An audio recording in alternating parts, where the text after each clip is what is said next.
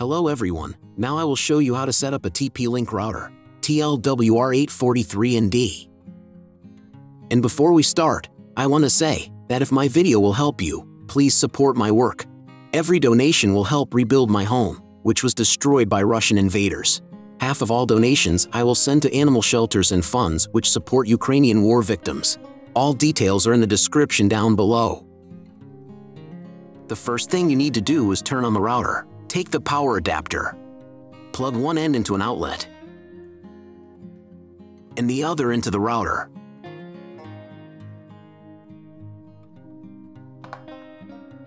On some models, you need to press the power button.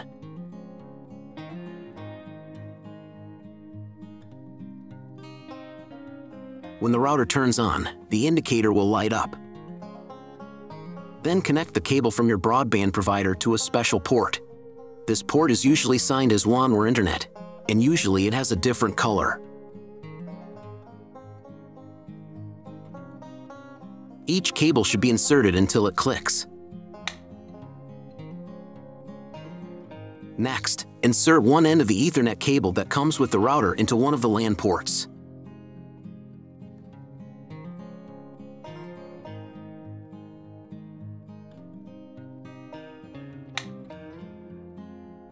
And plug the other end into the Ethernet card of your computer or laptop. Great, we connected the router to your computer. Now you need to set it up. But first, I will show you another method how you can connect the router if you do not have an Ethernet cable or your computer does not have an Ethernet port. All you need to do is connect the router with the power adapter and the cable of your internet provider.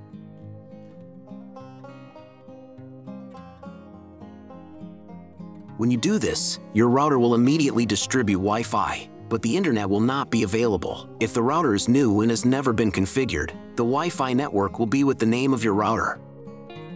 The router name and Wi-Fi password are printed on the sticker that is located on the router. These credentials are different for each router.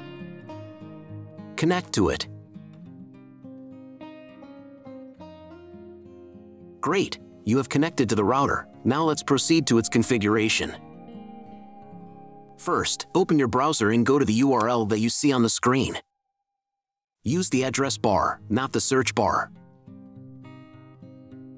If they don't open, it means that the router has already been configured and you need to reset your router to factory settings. Press the special reset button on the router for 5 to 10 seconds. The indicators on the router will blink. Usually this button is inside the router case to prevent it from being accidentally pressed. In this case, press it with a thin object. The router will reboot and the settings will be reset to factory defaults. Then you can try to enter the router settings panel again. If your router settings panel looks not like mine, it means that your router has a different version of firmware. I recorded a video for each type of firmware. All links are in the description down below. So, at the beginning you will see the form with username and password. Usually it is admin and admin. If these credentials are wrong, then find a special sticker on your router. The credentials are often printed on the bottom of the device. If they don't work either, it means that your router has already been configured and someone has changed username or password. If you can't find out the login credentials, just reset the router to factory settings. And then log into the router's personal cabinet using the standard credentials.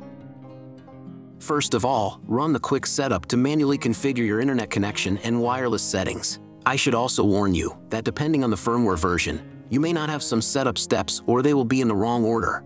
Trust me, you got this. Just watch the video and follow instructions. To continue, please click Next button. On this page, select a working mod. You must select a router. Press Next. On the next page, select the type of internet connection. Usually it is specified in the contract with your broadband provider. If you don't have auto detect feature, then just select dynamic IP and click Next. If you don't know what type of connection you have, try to select auto detect and click Next. If it's failed, click back. Then select dynamic IP and click Next. If auto detect in your case worked correctly, then proceed to the next step. Depending on what type of connection you have chosen in the previous step, this page may differ from mine.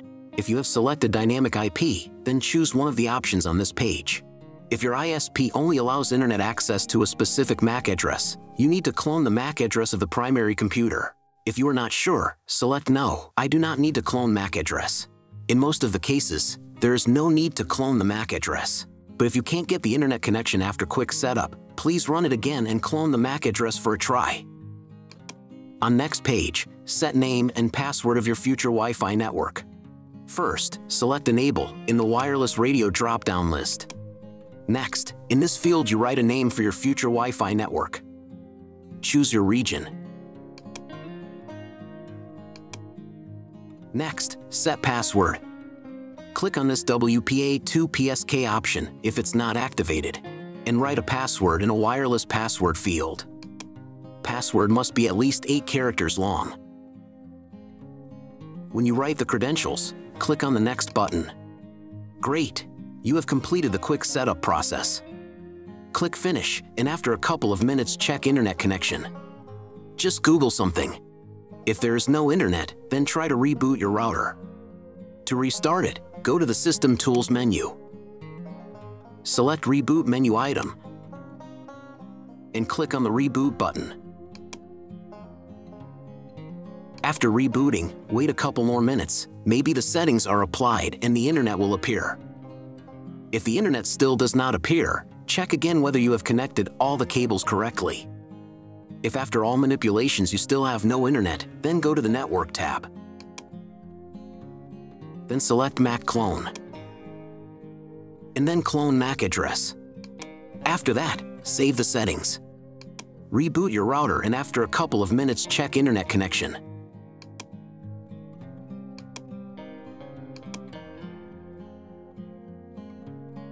If internet still doesn't appear, contact your internet service provider. He will tell you what type of connection you have and what other settings you need to do. That's all. If my video helped you, please support my work. Every donation will help rebuild my home, which was destroyed by Russian invaders. Half of all donations I will send to animal shelters and funds which support Ukrainian war victims. All details are in the description down below.